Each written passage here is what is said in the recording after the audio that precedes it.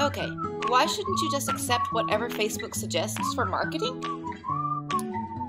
So many reasons. A case study by me. This is what I saw when I opened Facebook this morning. A shopping destination? What?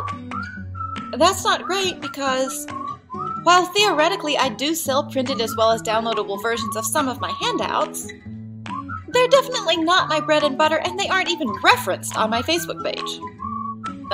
What? Which, by the way, is clearly listed in Facebook's own settings as a service-based business. Plus, a couple of weeks ago, Facebook congratulated me on having this same page up and running for 26,000 years. I'm sorry, what? What even?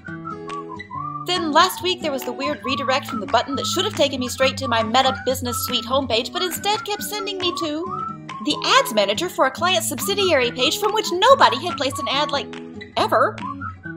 Here's my point.